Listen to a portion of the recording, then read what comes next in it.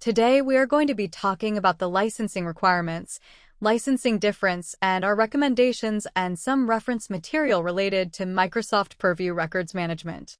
Automated records management does require Microsoft 365 E5 licenses. The reason for this is if an E3 user adds a document to a library where a retention label is automatically applied using something like metadata.